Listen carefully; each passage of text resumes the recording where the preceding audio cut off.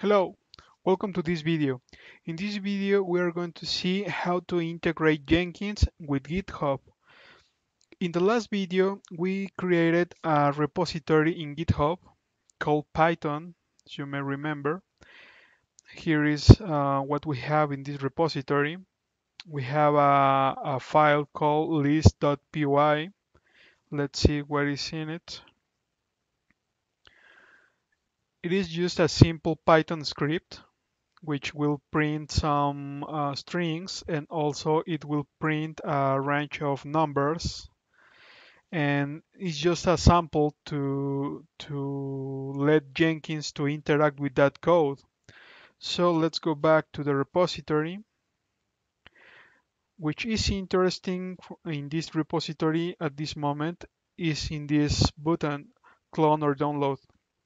So I'm going to copy the clone URL, which is needed because Jenkins should know from where it needs to download the code to work with. So I just copy to the clipboard, and I'm going to create a new job in Jenkins, freestyle job in this case. It will redirect me to the configuration page of the job. Let's go back to the source code management section and click on Git. This will open a new window with some asking some details like the repository URL, which I just copied from GitHub. This is the one. And Jenkins, we will need some credentials to connect to that repository and download the code. At the moment, Jenkins doesn't have any credentials, so I'm going to add a new one. Just clicking here. I'm going to specify my username and password. This is the username and password from GitHub. I'm going to set an ID for that credential. And also you can add a simple description.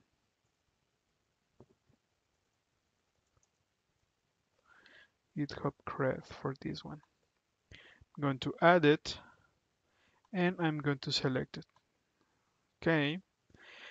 Then we need to specify which branch needs to look for the code. If we go back to GitHub, we can see that we have only one branch at the moment, which is master here. We can create another branches, but at the moment we will use master. So in Jenkins, we will specify master as the source branch to download the code. Okay, after Jenkins download the code, it needs to know what to do with it. So scroll down to the build section, and I'm going to execute a simple shell. I'm going to print my working directory, and also I'm going to list what files, what directories, or what is in the current directory, which is the directory where the code was downloaded from GitHub. And finally, I'm going to execute the Python script because I know that the repository, the only content that has is the Python script, nothing else. So I'm going to execute it. I'm going to save the changes, and I'm going to build now.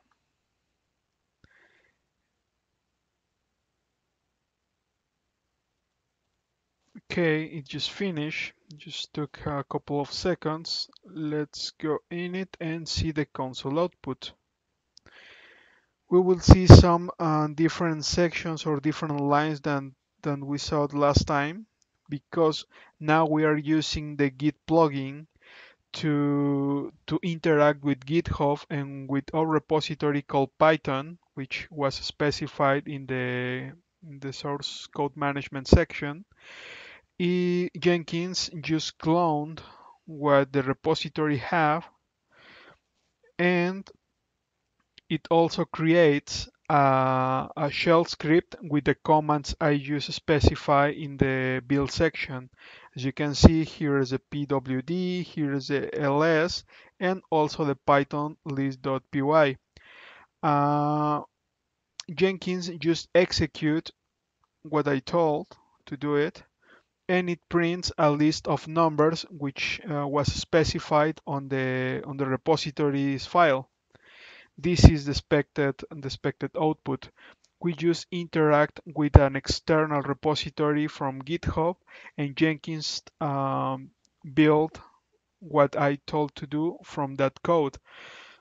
This is very useful in the industry because we have the source code in external repositories, let's say Bitbucket, let's say GitHub, GitLab, and another source repositories.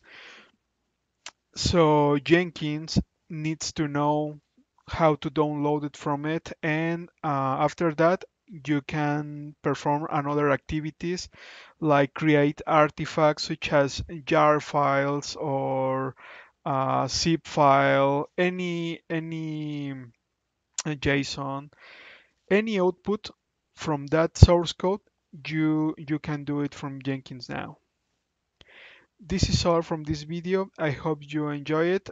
Please subscribe to the channel to get more notifications about DevOps videos, Jenkins, and also please suggest more topics that you want to discuss about. And stay tuned. Thanks.